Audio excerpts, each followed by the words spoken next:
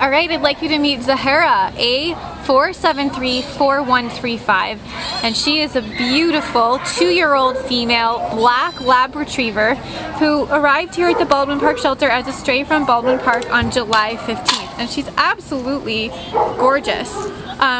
So we'd love for you to come down and meet this girl. She weighs 50 pounds, but one thing you should know is she's a little shy when you first meet her, but once she's out of the kennel and has established a little bit of trust with you, and it doesn't take long, we're talking 3 to 5 minutes, she goes from being a little timid, a little shy, to just beautiful and loving and happy and that typical lab personality. She's got that lab sweetness to her for sure. She is okay on a leash. She's been non-reactive towards other dogs, and is probably housebroken. She is housebroken. She is housebroken. Fantastic.